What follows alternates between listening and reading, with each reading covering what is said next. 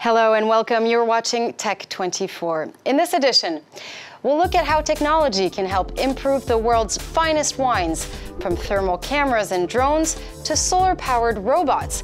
Grape harvesters are going high-tech.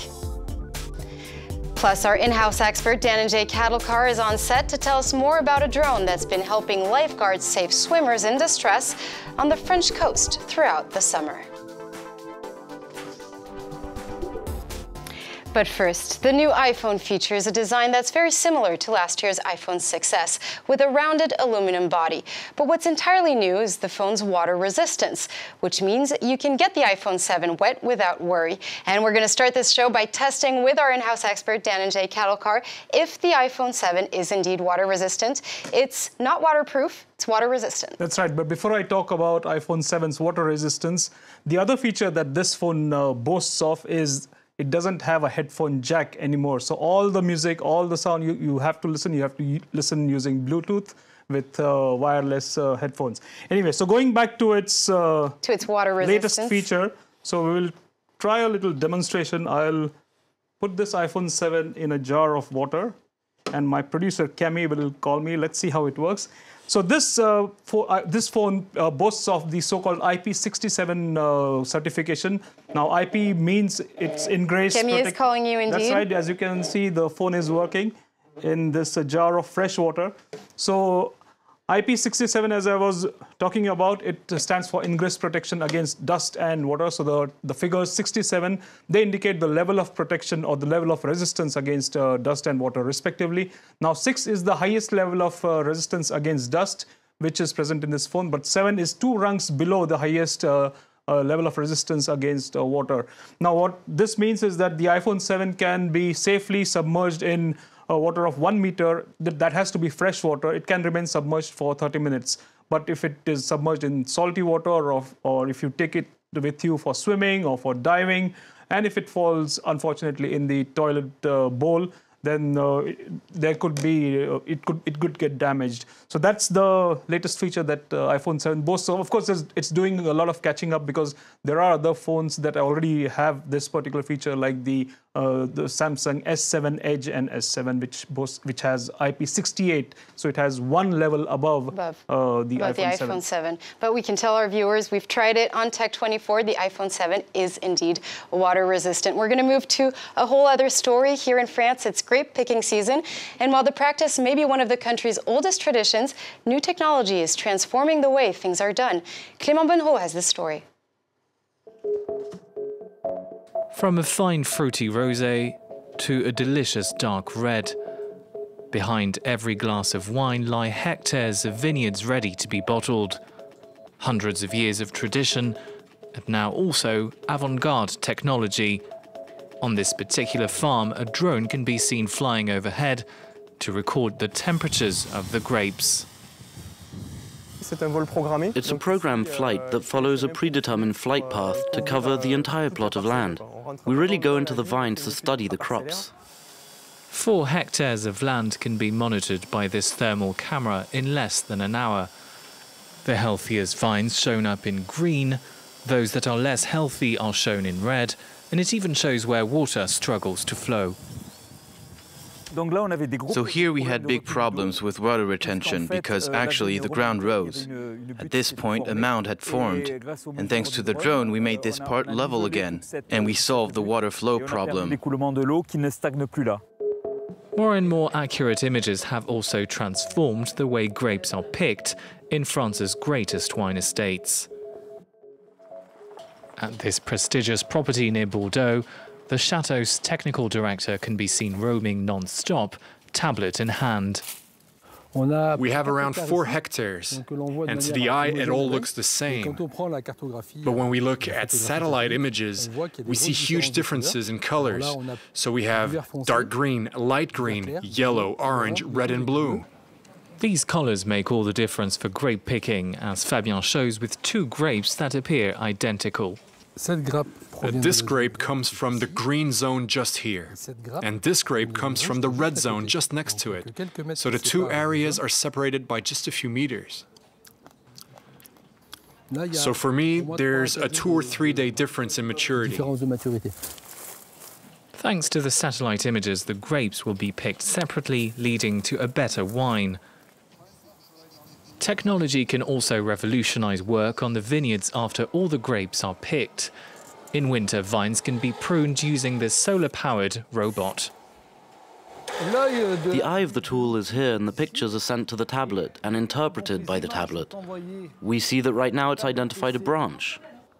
It's an autonomous robot, 100% autonomous, that moves on its own.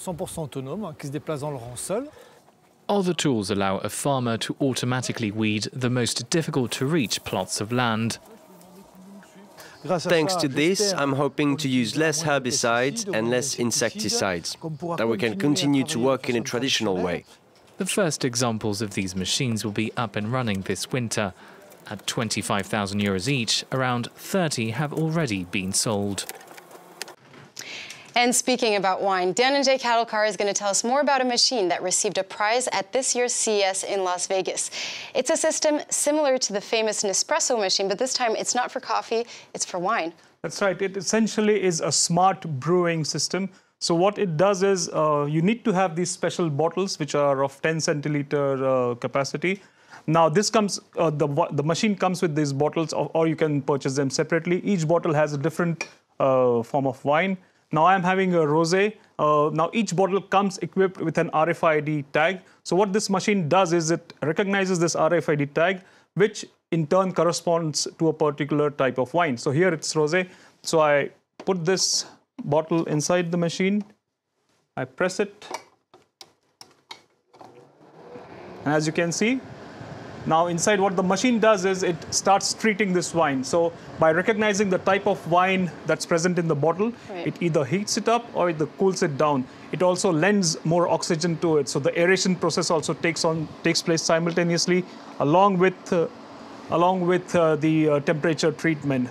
So this is the idea behind this machine. So the idea is that once this particular form of wine gets treated, it tastes better, it has more oxygen, and it in general, more than the original wine, it adds more value. Right. And as you can see, the wine is being poured in the glass. It's a beautiful rosé wine, and the glass looks chilled.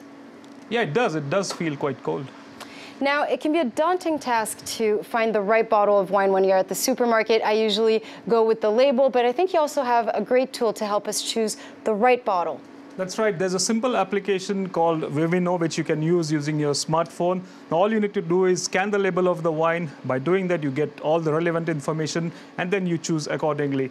Now, you have a variety of wines that can be identified through this app. Around 500,000 wines can be identified, which is a great advantage. What else you can do? So what you can do is you can also rate the wine, which will help other users to decide whether to buy that wine or not. Now, all this scanning process can be done in about 10 seconds, so which is very quick, very snappy, and it's a great tool for choosing the best wine that you can, which is available in the market. And it's already used by 11 million users, so that's also a great advantage. Thank you so much, Dan. We're going to move on now to Test 24.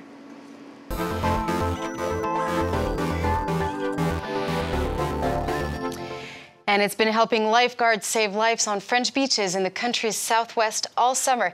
I'm talking about the helper drone that we have here on the set of Tech 24. Dan, this drone allows lifeguards to drop a self-inflating buoy next to, at least in proximity, to the victim in danger. That's right, Julia. Just to add to what you said, this particular buoy also comes equipped with an oxygen source, so the victim can breathe oxygen. Now, this drone comes equipped with a thermal camera. It also comes equipped with a communication system, so the user can talk directly with the person who is in distress.